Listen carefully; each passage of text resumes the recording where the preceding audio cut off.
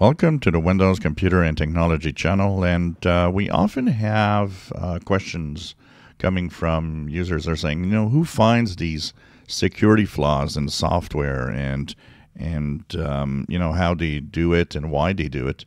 And one of the incentives to do it is to get paid. Some security researchers actually make a living out of finding flaws in different platforms. One of them is Microsoft. We know that the Windows operating system, Microsoft has a bug bounty program. They pay out to whoever finds the security holes.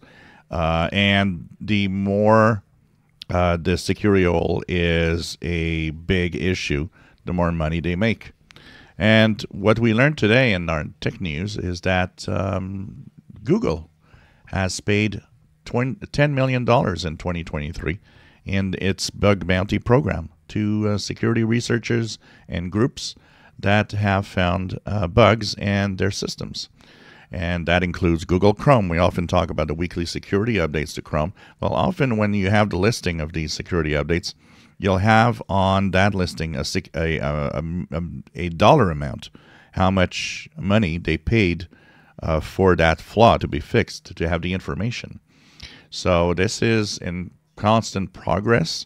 It's less than 2022, but it's not necessarily because it's they're paying less or anything. It's probably a kind of a variation here.